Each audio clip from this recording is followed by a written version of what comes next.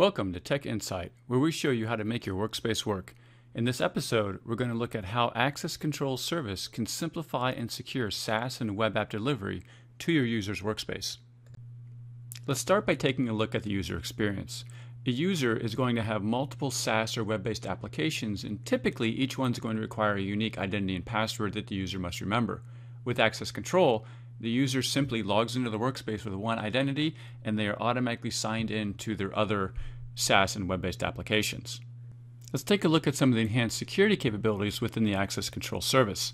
The first thing you're going to notice is the session-based watermark that's identifying the user name as well as the client IP address that they're connecting from. We also need to verify that any hyperlinks within the SaaS applications are safe for the user to access. So anytime a user is going to select a link, that link is going to be analyzed by the Access Control service to see whether we should A, deny access to the link, B, allow access to the link, or C, redirect that link to a secure browser session running in a different environment. Now that we understand the benefit from a user perspective, let's take a conceptual look at the architecture and see how everything fits together. Let's first start with being able to provide single sign-on to a SaaS application, but we have the enhanced security capability turned off. In our first example, the user is going to use a Workspace app that's been installed locally on our endpoint device. The user is going to authenticate to Workspace app, which gets sent up to Workspace and is validated against our primary identity provider. Once you've authenticated, you're going to see a list of your SaaS and web-based applications within your local Workspace app. When the user selects one of those applications, that request gets forwarded to Workspace and onto the gateway service. The gateway service, based on the endpoint's capabilities and our enhanced security configuration, is going to reply to the launch request with a one-time use URL as well as the recommended browser. That recommended browser in this instance is going to be the local browser, which is going to initiate a connection to the gateway service with that one-time use URL. The gateway service requests an assertion from the single sign-on microservice. The local browser takes that, is redirected to the SaaS app logon page where that assertion is presented. The SaaS app then contacts the gateway service to validate that assertion from the user and successfully authenticates the user. So what happens if I don't have Workspace app on my endpoint device? Well, I'm going to use a browser and access Workspace web. The overall user experience is going to be identical whether I'm using Workspace web within my local browser or I'm using Workspace app. I'm still going to be contacting the Workspace service running in Citrix Cloud. I'm still going to get a list of my SaaS and web-based applications, and it's still going to single sign me on to that SaaS application. Let's now change the scenario a little bit and enable enhanced security. The overall process to begin with is going to be the same. The user is going to launch Workspace app on their endpoint device, which will contact Workspace running in Citrix Cloud. You authenticate, and you get a list of your applications. When you select an application, that request goes to the gateway service, and here's where things change just a little bit. The gateway service will respond with our one-time use URL. It's also going to, again, respond with our preferred browser. Because enhanced security is enabled, and we're using Workspace app, our preferred browser is now the embedded browser. Workspace app's embedded browser now initiates a connection to the gateway service. The gateway service requests an assertion from the single sign-on microservice as well as enhanced security policies from the Access Control service.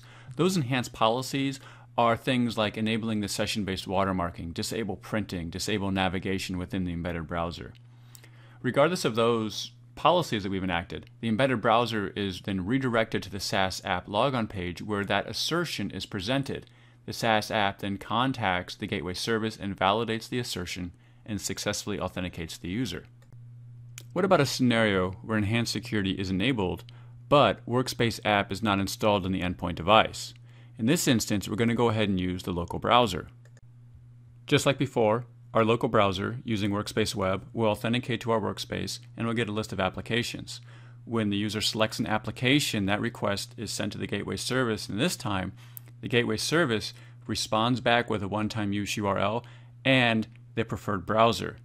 The preferred browser this time is going to be the secure browser service. Secure Browser Service initiates a connection to the gateway service, requests an assertion from the single sign-on microservice, as well as the enhanced security policies from the Access Control service.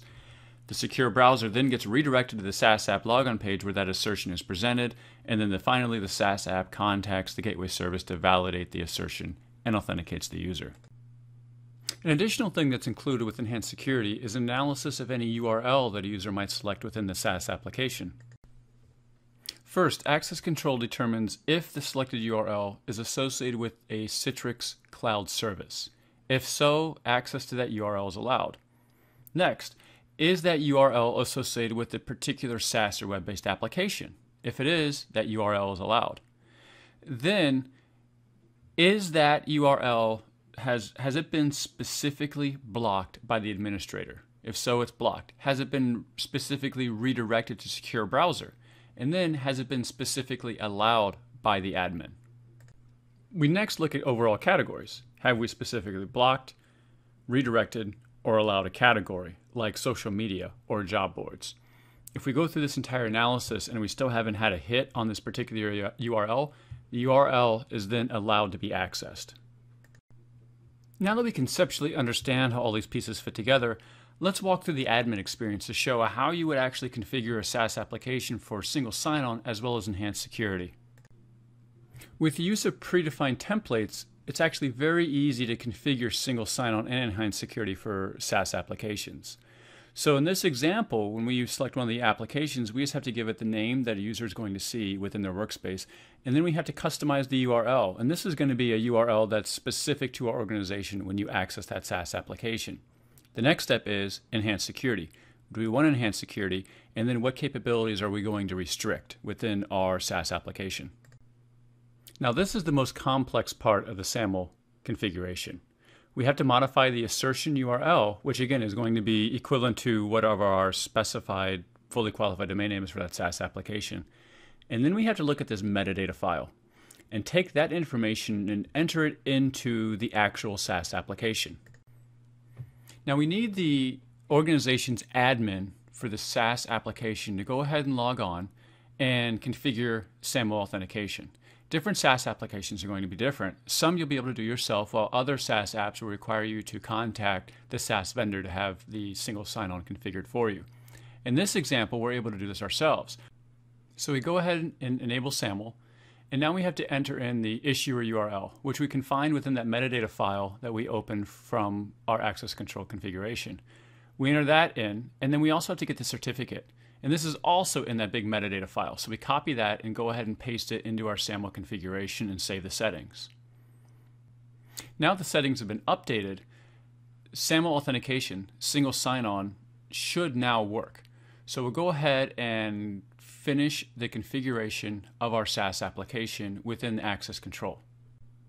The final part of configuring our SaaS application is to define the subscribers or the users who have access to this particular SaaS application. And this is all based on our Active Directory or Azure Active Directory environment. Our configuration for the specific SaaS app is now complete, but let's now look at how we handle URLs for the user's entire workspace. So in this case, we're going to go ahead and modify the categories that we're blocking, allowing, and redirecting, as well as any specific URLs that we would like to block, redirect, or allow. And you can see with the categories, it's just a matter of selecting the different categories that are associated with different areas that we want to make sure users don't have access to, and the same thing goes with allow and redirect. Now, remember, when we look at how the URLs are analyzed, it's going to look at specific URLs first, and then it's going to go down to specific categories. So if I allow a URL and then deny a category, the URL is still allowed. As you saw, with Access Control, we configured single sign-on to a SaaS app, incorporated enhanced security policies, and provided web filtering capabilities for web links embedded within the SaaS app. And we did all of this in roughly 3 minutes time.